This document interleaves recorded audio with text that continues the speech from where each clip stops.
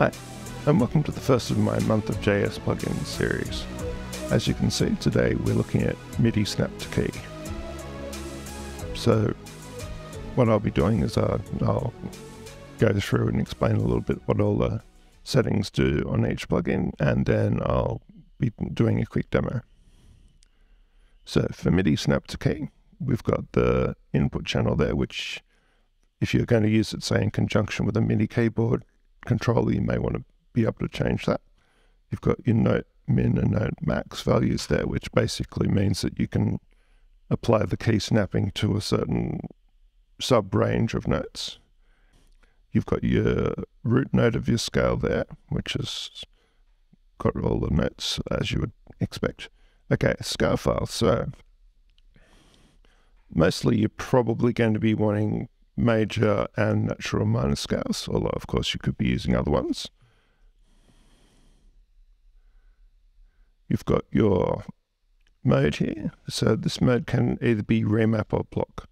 The difference between them is if I have it set to block, that means that any note that I play that is not in C Dorian scale in this particular case will not get let through the plugin.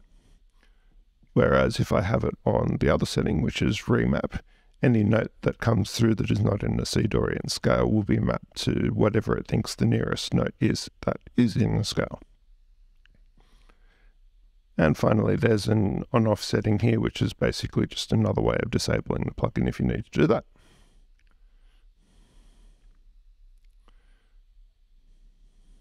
So for my first example, what we'll do is we'll set up a new track. We'll put a virtual instrument on it.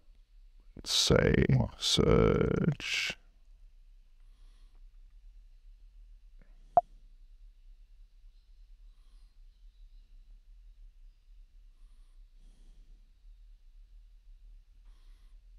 Don't need extra routing tracks. We'll change the patch to a piano and just take the output down a bit so it's not too loud. Okay. So if you're going to be inputting notes via a keyboard controller, you probably want to have it on your input effects. The reason being that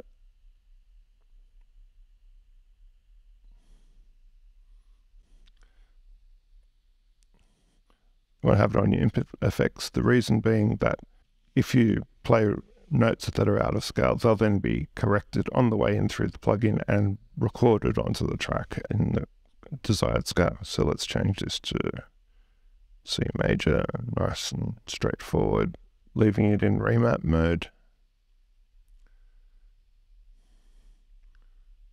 Okay, so that's set up. So what else I'm going to do is on the same track as Surge, I'm going to add a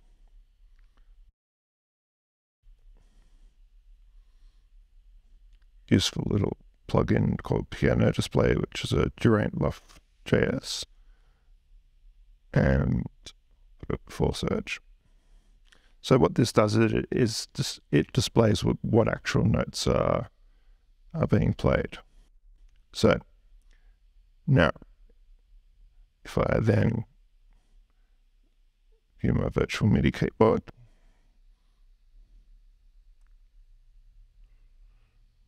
like so. Okay, so let's say I play pretty much a C scale.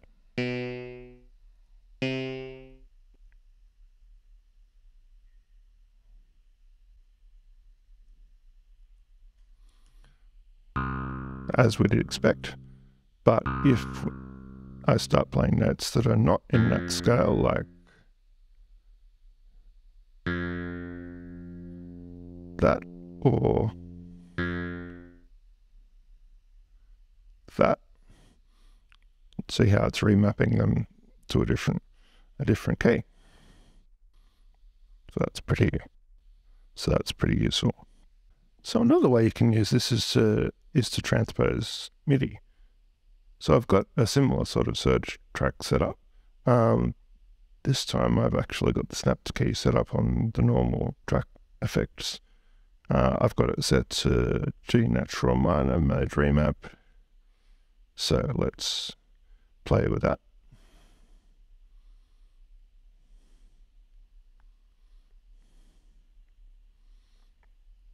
So let's start playing and then engage it during, and you'll see what it does.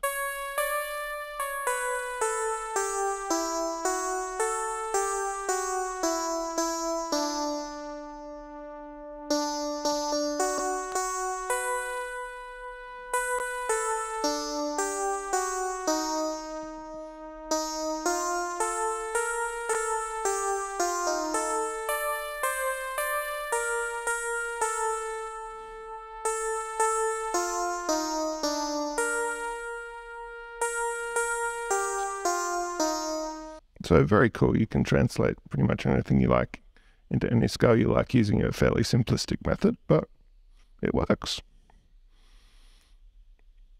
Hope that was useful to you, and look forward to seeing you in the next one.